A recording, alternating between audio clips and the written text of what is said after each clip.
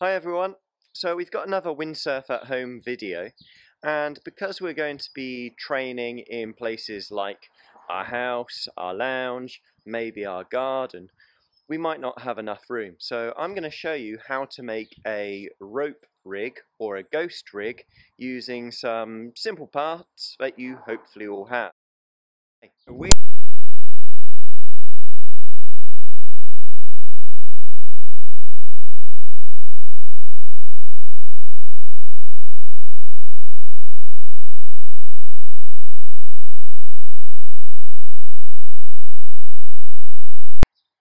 If you're going to use your rope rig inside, try and make sure that the mast or the extension are not too long, otherwise it won't fit.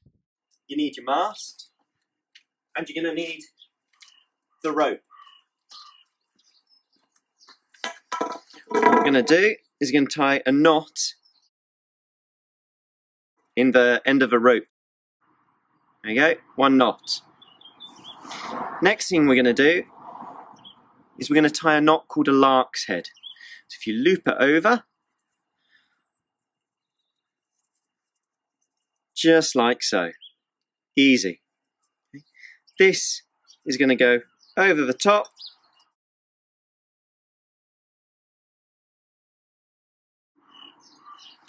and it sits on here.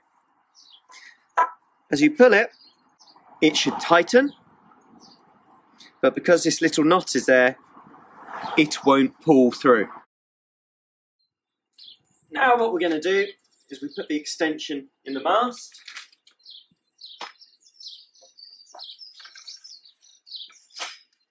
And we need to get the boom the right height. We want roughly about shoulder height boom for our simulator.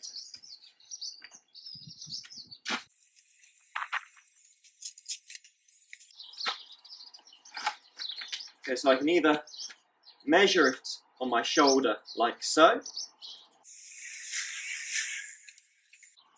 Another way we can measure is to put your fingers at the end of the extension, hold it to your arms and your shoulders, and it should be roughly to the elbow. This gets it kind of in the right area. Next, we want to put the boom at 90 degrees to the mast. On the rope, we tie a loop roughly in line with the clue there, something that we can pass this through. You can see I've passed the out haul of the boom through the loop I've just made, and it's at 90 degrees to the mast there. So now we're just going to tighten that up. There you go. Hopefully it won't slip. So I'm just going to tie that off there.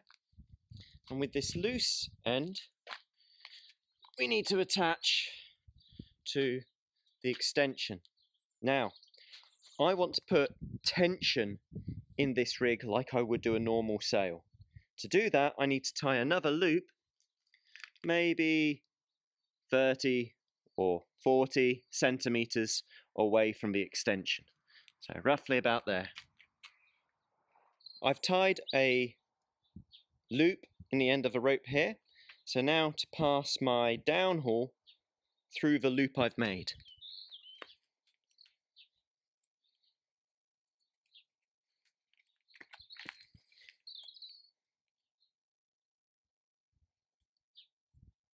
Just like we would do with a normal sail, we want to put tension into our simulator. And here we go. The tension will make sure that the simulator doesn't fall apart, and hopefully it will feel better because of it. Cool. Let's have a look, see how it looks. Okay. Now, as I've tightened this up, you can see that the boom has dropped. That might be okay. I'm expecting that to happen. The angle changes. It's not at 90 degrees to the mast anymore, and we do want that, but we don't want it to happen too much. So I'm just going to check it, and then if I need to make some changes, we can do that. Okay, so I'm just testing. You can see the boom is too low, it's at too much of an angle. I need to fix this. I'm going to adjust the knot on this rope on the end, and I'm going to bring it up slightly, and this should raise the boom. So, I've adjusted the height of the boom, adjusted the knot on the end, and now the boom looks the right height, it's the right angle. I'm happy with that, and I'm ready to do some training.